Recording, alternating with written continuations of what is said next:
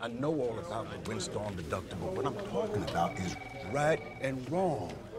Now, I've been making premium payments to you people for 34 years. We appreciate your loyalty, and we're honoring the terms of our agreement with you. The hell you are? We determined that the primary damage to your home was caused by the flood. Well, the hurricane caused the goddamn flood. There are varying opinions as to that, I'm afraid, which would be moot if you'd had flood insurance. So you telling me if I had flood insurance, I'd be covered? But because I didn't, you ain't responsible? I assume you read your policy carefully before you signed it? State Farm, may I help you? I know you must be disappointed. I'm disappointed for you, but the policy we have with you is clear.